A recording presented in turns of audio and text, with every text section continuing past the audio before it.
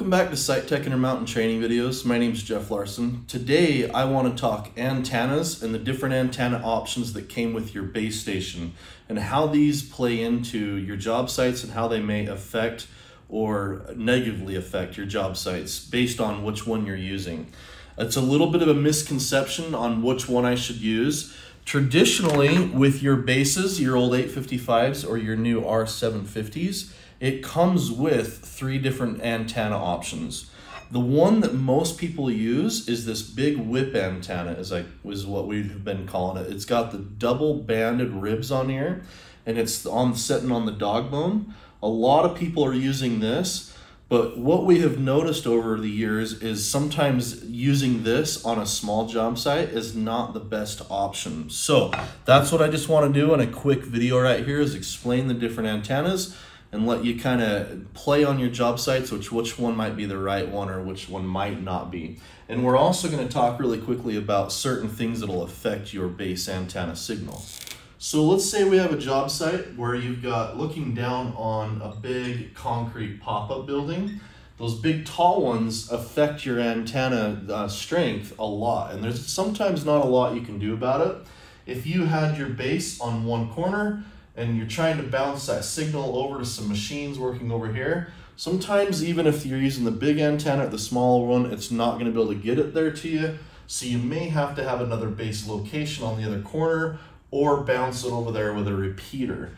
That concrete structure is going to affect your antenna signal no matter which one. That might be a good option to try the IBSS station system, where it's actually sending it out through your base, the corrections to through internet, through an air card, and it could bounce to your machines, and we've had better success getting around those with that. Having said that, with these different antennas, a lot of times getting the antenna higher is better. So if we had kind of a ground elevation here, if you get your base station up, most people have the Zephyr antenna 6 or 7 feet off the ground. The antenna is right there, which is fine. But a lot of times if you can get that antenna up to a higher location, it's going to help kind of broadcast out over. But here's one thing that might affect you, is the fact that this antenna is sending out such a strong signal that when the machines get up close to these antennas, if you had it up high or even if it was down low, what we've struggled with is if the machine was down here, that signal is so strong that it's actually almost what I call screaming at your machines. So you may have an older machine with an older radio and a new base, or vice versa, older base, newer machine. It all plays in on how this signal gets to your machine, even if you're picking up 17, 18 satellites. So we've had scenarios where with this antenna, it sends out, I'm just going to draw it like this, a really strong signal, but the band may not be way tall. This one's designed to get out 4 miles, hopefully 3 to 4 miles if there's a lot of interference.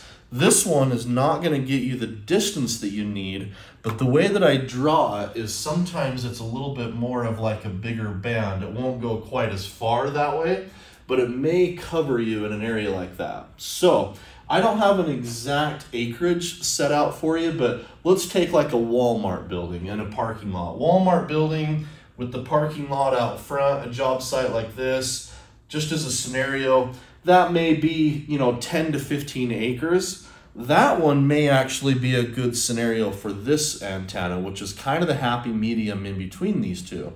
This one might be a good one to try on that.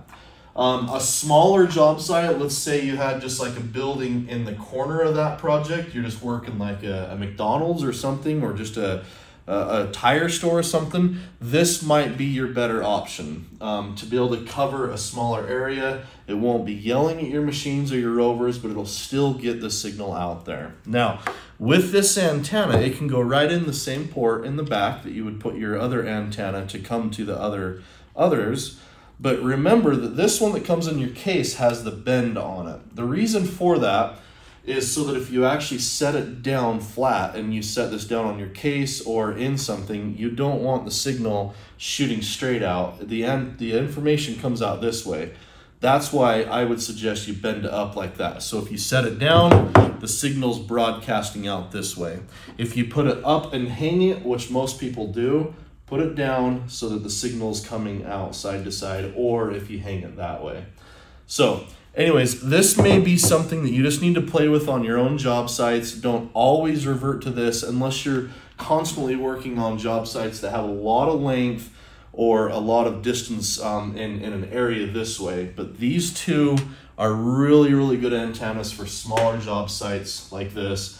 Once again, I don't have an exact acreage figured out for you, but just play with these. We struggle with this all the time. We have people that'll use these and then they'll go and they'll struggle and they'll be like, hey, when I get close to the base, it doesn't work.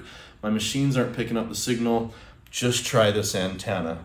The other thing to look out for is to keep an eye on the age or the abuse that may be happening to some of your cables here that go to these taller antennas. They're known for breaking inside here, the coax will. If they get bent or wiggled or just sit out there in the wind and whip all day, metal can only bend so much before it's actually going to break, and it may look okay, but we have a lot of failure right here on just any cable that goes to them. So just keep an eye on that, and then same thing with the antennas that you have on your machines. The ones that don't have the bend here, if they just sit out there and whip in the wind for a really long time, they can also be damaged on the inside and be giving you struggle to get signal from the base. So just keep in mind your different scenario, your different situations on the job site, and maybe play with different antennas to get your setup right. So hopefully this helps. Thank you for watching this video from Site Tech Intermountain on the proper antennas off of your base station.